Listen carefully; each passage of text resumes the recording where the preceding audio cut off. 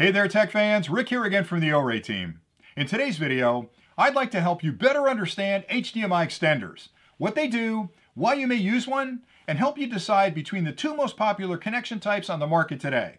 Now, an HDMI extender in its most basic form does exactly what the name implies. It allows you to extend an HDMI connection between your media device and your monitor. Now, depending on how far you need to stretch that connection, you have a few different choices between the type of HDMI extender you use. And the reason you might need to use an HDMI extender is because HDMI, as wonderful as that connection topology is, it has limits on how far you can separate the media device from the monitor. And typically, if you're watching 4K content or higher resolutions, you want to keep that cable as short as possible, typically under 10 feet.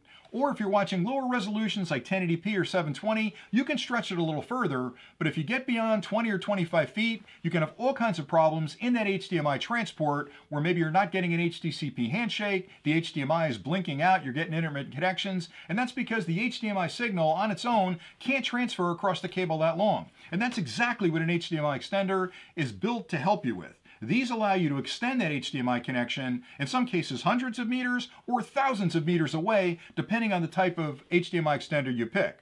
Now, fundamentally, there are two different types of HDMI extenders.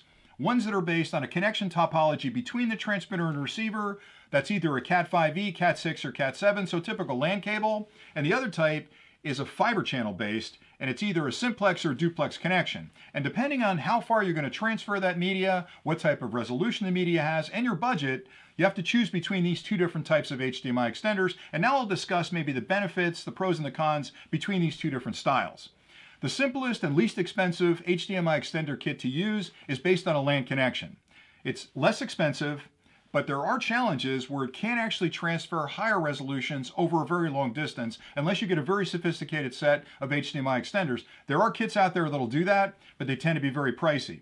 The advantage to an HDMI extender using a LAN cable is you may already have the cable in your home. A lot of newer homes were completely wired for Cat cables, whether it be Cat5e, Cat6, or Cat7, so you might only be able to plug this in to the cabling that's already in your home and not have to worry about running a cable. But the challenge again is a LAN-based system typically is lower resolution, shorter distances. It's perfect for homes where you've got to extend maybe a media player to an upstairs bedroom or downstairs in the den. This may be the perfect solution for you.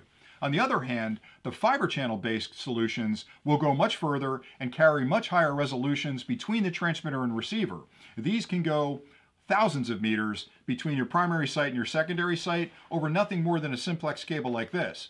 The downside to this type of connection topology tends to be more expensive in both the transmitter and the receiver because it can transmit that data further and it can transmit at higher resolutions. The other challenge is you're going to have to run a dedicated cable between the primary and secondary sites, which a lot of times entails expensive cables and a lot of labor to get the cable strung between those sites. So where you'd find the use for both of these, this is typically a home environment or short connections with high resolution.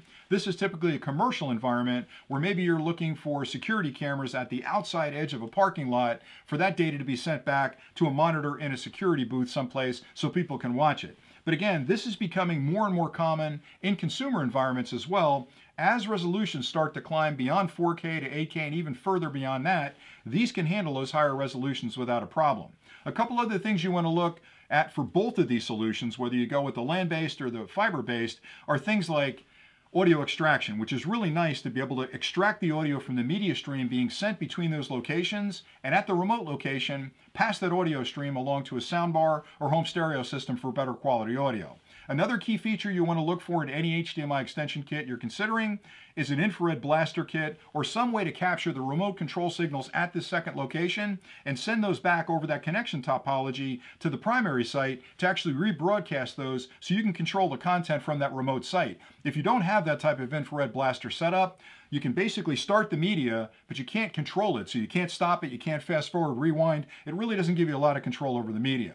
Another key feature with a lot of the LAN-based systems is something called power over cable technology, which means you'll use one power supply at either the primary or secondary location, and it'll actually send the power over that same LAN connection to the remote location, which means you only need one power supply to operate the entire system. That greatly simplifies your wiring setup when you're putting these units into installation. So those are some of the key things between them. And again, the advantages of IP-based HDMI extenders has to do mostly with the higher resolutions that this demands and the distance. That's really the key. These you'll find really won't transmit much more than a couple of 100 meters at most. These will go thousands and thousands of meters because over here you're dealing with electrical signals that are sent through a twisted pair wiring.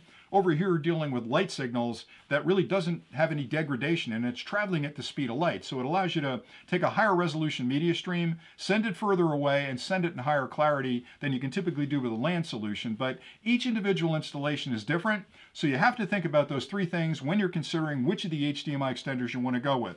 What's your budget? What type of resolution media content do you expect to send to that second location? And third, and probably most importantly, how far away from the primary location is the secondary monitor that you'd like to enjoy that content on? Once you figure that out, you'll have an easy path to either a LAN-based HDMI extender or an IP-based extender as well. So the choice is completely yours, but O-Ray offers a wide range of HDMI extenders in both LAN-based and fiber-based connections.